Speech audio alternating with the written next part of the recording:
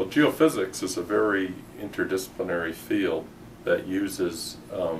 host of techniques to study the interior of the Earth and its interaction with the surface and the atmosphere and the oceans. So undergrads in geophysics here can expect to be exposed to a broad range of geology and physics and mathematical and computer topics that are all linked towards understanding phenomena like earthquakes, volcanic eruptions, tsunamis, and a host of things that affect our planet and our society. Well, we have quite small classes here, typically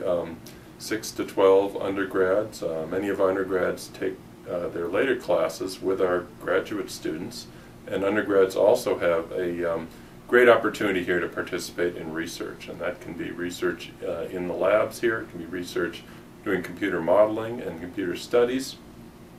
and it can be research in the field at places like Mount Erebus in Antarctica